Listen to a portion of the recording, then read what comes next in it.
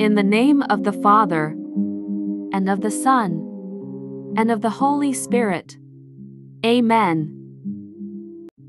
O Lord Jesus Christ, who didst say, I will give you peace in the midst of your trouble, and from whom proceed all health and life, hear my petition. Pause for a while and make your request.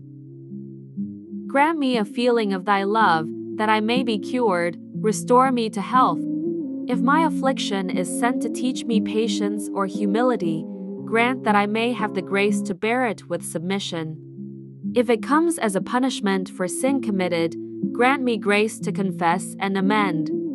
If it has been sent by accident or by the malice of Satan, grant that I may overcome these obstacles with courage and trust in God's goodness and mercy. Grant also through thy passion, O Lord Jesus Christ, that my sickness may be a source of merit for those who pray for me, asking thy mercy upon us all through Christ our Lord. Amen. O God, I adore you, I give myself to you. May I be the person you want me to be, and may your will be done in my life today. I thank you for the gifts you gave Father Solanus.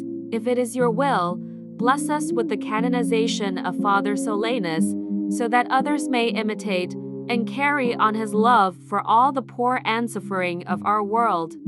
As he joyfully accepted your divine plans, I ask you, according to your will, to hear my prayer for. Pause for a while and make your request. Through Jesus Christ our Lord, Amen. Blessed be God in all his designs. Amen. Our Father, who art in heaven, hallowed be thy name. Thy kingdom come, thy will be done on earth, as it is in heaven. Give us this day our daily bread, and forgive us our trespasses, as we forgive those who trespass against us. And lead us not into temptation, but deliver us from evil. Amen. Hail Mary, full of grace, the Lord is with thee. Blessed art thou among women, and blessed is the fruit of thy womb, Jesus. Holy Mary, Mother of God, pray for us sinners, now and at the hour of our death.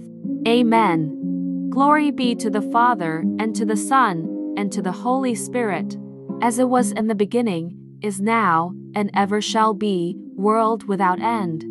Amen. In the name of the Father, and of the Son, and of the Holy Spirit. Amen.